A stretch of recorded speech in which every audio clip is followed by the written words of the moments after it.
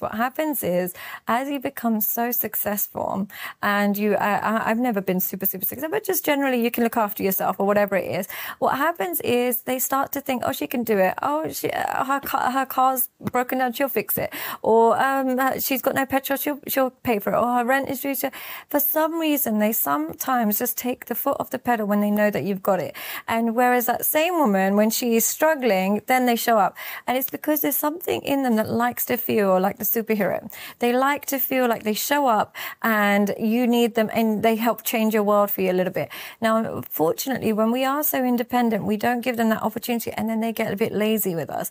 Whereas if you show them that I'm very successful, but I still need you for this or that, be open to receiving. No matter how successful you are, whatever it is that you need receiving from. Sometimes it won't be financial, but it might be that you need a phone call every morning, or it might not be this, but you might need help with your car. Whatever it is that you need receiving from, make that clear and give it to them. Give them that role to do it, because I promise you that they're looking for it. Even if they seem lazy, it's because they've been enabled too long. So whatever it is, try your best to receive. Don't think you have to do it all. And unfortunately, when we feel like we can do it all, we'll end up attracting people who take advantage. When you are that woman that can cover every bill and can do this, and I sometimes see successful women do this a lot, and they say, I want to go on holiday, so I just booked it for both of us. And I actually had an OnlyFans model not so long ago, and I won't mention any names, incredibly successful at what she does. But the problem with being hyper successful in OnlyFans is the man doesn't actually respect your hustle as much, because he thinks, oh, you just, take a few pictures and you make a lot of money. So she ended up paying all of his rent, his education, taking him on holidays, all of these things. And she basically just adopted a child as a result of this. And this is a strong, independent woman. She doesn't need a man. She makes maybe 100K a month. She doesn't need a man. But her desire was still to be loved in some way, shape or form. And he wasn't showing up in any way, shape or form. So what I would say is, if there are areas where he can show up, even if you can cover it yourself, give them that. Give them that, because you deserve it. And is it specifically financial, or can it be in other ways? Whatever your need is. I recommend a little bit of financial. Really? I recommend a little bit. Not entirely dependent, but here's the thing with men. They love what they invest in. So what I mean by that is, if they only invested £50 into Bitcoin, they don't care if tomorrow Bitcoin goes up or down. They don't care about it. If they invested 100 grand, they're watching every day what's happening with Bitcoin. They apply that same philosophy to women. When they invest a lot, emotionally, physically, resources, financially into a woman, they want to see that relationship work out. When they haven't done anything, they're lazy. That's interesting. So me and Tom have built our wealth together. Yeah. And so we have the same about bank accounts. I'm sure Oprah would have a heart attack. She's always talking about having separate bank. But we just came up together, very tight. Yeah. And but even now, when we go to a restaurant, I give Tom the bill to pay. Isn't that funny that we do that? It's so... And I, again, have zero judgment on other people. Yeah. I actually like it. Yeah. I really like going, you take care of it, babe. Yeah. And he likes taking care of it. Yeah, and it's just nice that, when they check into a hotel, they do their own thing. You don't have to think for a little minute.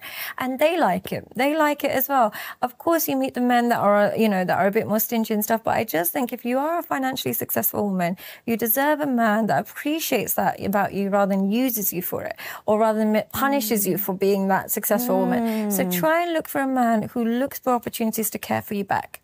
Yeah, because I think that that's a real key, is that some people do, if you're independent, and I freaking love it, right? Like, I so support women having their own financial freedom. I think it's super important. Essential, but they get shorter end of the deal with men. That's my point. It's like, I would love to live in a world where a woman can absolutely have both. You can crush it at work, you can be your own independent woman financially, and yet still have the man that respects you, shows up for you. And you know what's really funny? What they found in studies is that men, when they're with women that earn more than them, they produce more cortisol. So they're actually more anxious and stressed around that woman. And cortisol blocks your testosterone. So they're less sexually attracted as well. And so you almost get the worst end of men. They're almost angry around you. They don't invest in you as much. You don't get the best deal. So be selective with that. Don't kind of enable a man just because you're successful. Don't think, I want to go on holiday, so I'll just pay for all of us, because you accept the bad habits, unfortunately.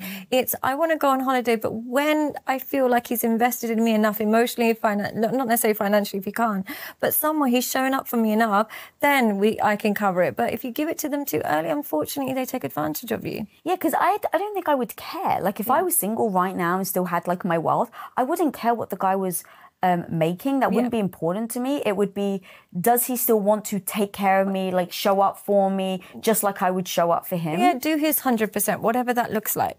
Whatever that looks like, whether it's like, you know, if he can only cover a quick takeaway, he does it. Whatever he can do is, but it would be difficult if you were to, God forbid, ever be single. It would be difficult. How would a man be able to, you know, contribute to your life? Well, to be honest, I would still expect him to pay for dinner. Yeah. I don't feel like it's a dismissal to me as a woman. No. I don't feel like it's a degrade of me as a woman.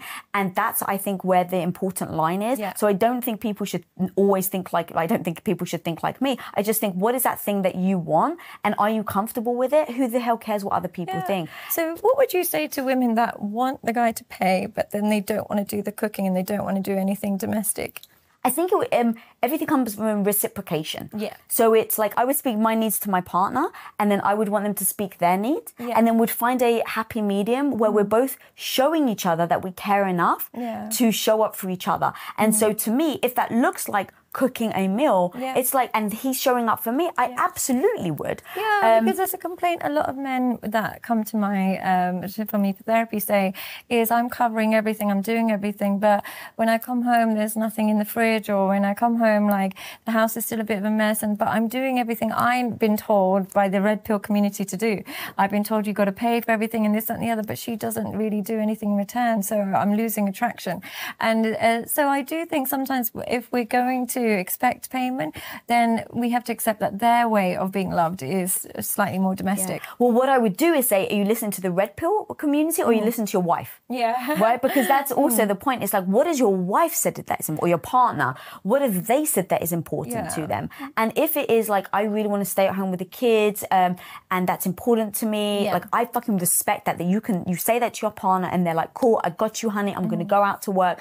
But then I would then ask back, what is that thing that you're looking from me? Yeah. Because no relationship I can't imagine would work if it's one way. Yeah. Whatever that one way looks like, I can't imagine that would work.